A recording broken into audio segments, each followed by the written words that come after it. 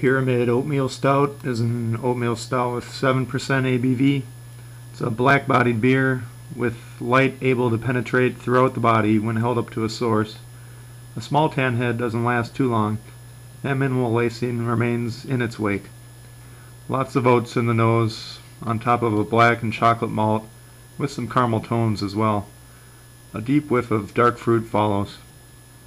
And the caramel malts pick up a bit of strength in the taste, but the malt base is still mainly focused on a lightly roasted chocolate and black combination.